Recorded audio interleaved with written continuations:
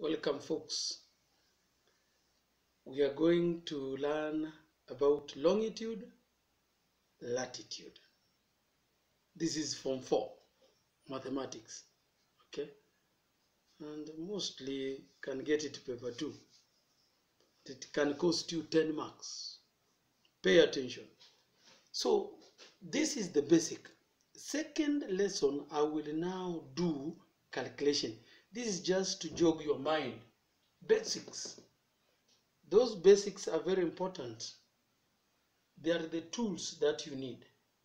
So tool number one that you need to know is that what you did in primary, circumference.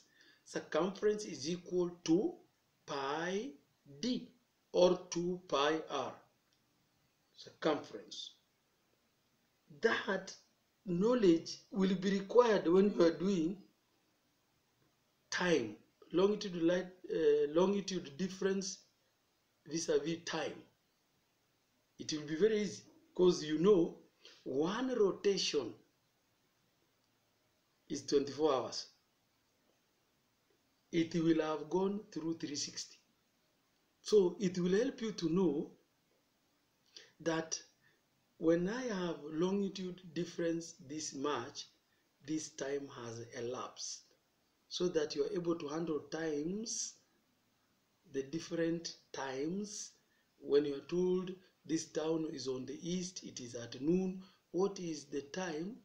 45 degrees, a town on the west. Basics. Basic circumference, pi d or 2 pi r. Arc length. Arc length is the angle subtended at the center of that circle. It doesn't matter whether it is a big circle, it's a small circle. Arc length is defined by the angle subtended at that center. So the angle subtended at that particular center over 360 times 2 pi r, where r, the r I've shown, is the r of that particular circle. So two things, basic. Angle subtended at the center, radius of that particular circle you are talking about. Longitudes. These are all circles basically with capital radius r. You'll be dealing with only two radii. Two radii. Only two. Big and small. So you can't get confused when you have only two options. Suppose we give you 10. Suppose you go to Washington. You want to go to university and the streets look the same and it's at night. You will go around the airport. So you must open your mind. All circles with radius r, capital R. Then other circles have radius capital small r. Small r. We have capital R, small r. Those are the only options you have. How do you know? Longitudes are all longitudes from geography perspective, running north, south, and equator. Anything running north, south is a longitude plus equator.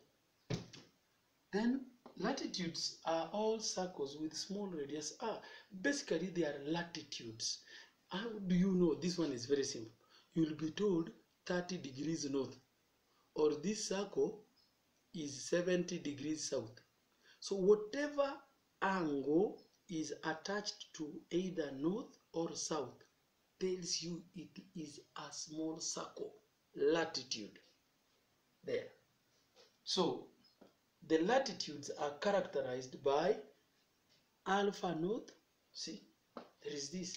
You'll be told this angle north or this angle. So anything attached to south or north basically tells you is a latitude. I want now to focus here, down here a bit. Focus, if we may focus down there on the diagram. Note, you see, 30 degrees north.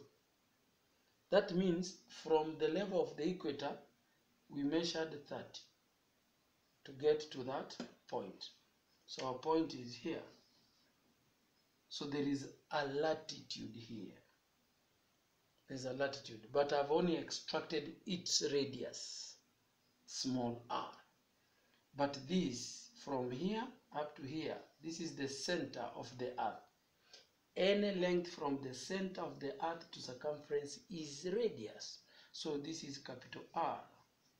Now, what do you have now here? I have something like this.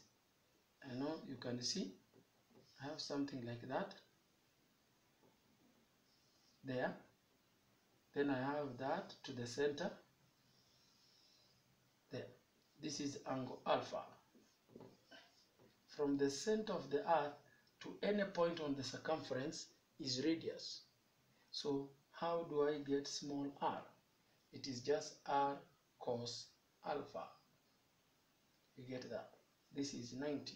I've extracted here. So where there is small r, if you are given the small r, you use it. But if you are not given, and you are only given capital R, this is the relationship. Okay? That's the relationship. So we are going to look at how to get arc length in two ways. There is kilometer and there is nautical miles. Till then, bye-bye.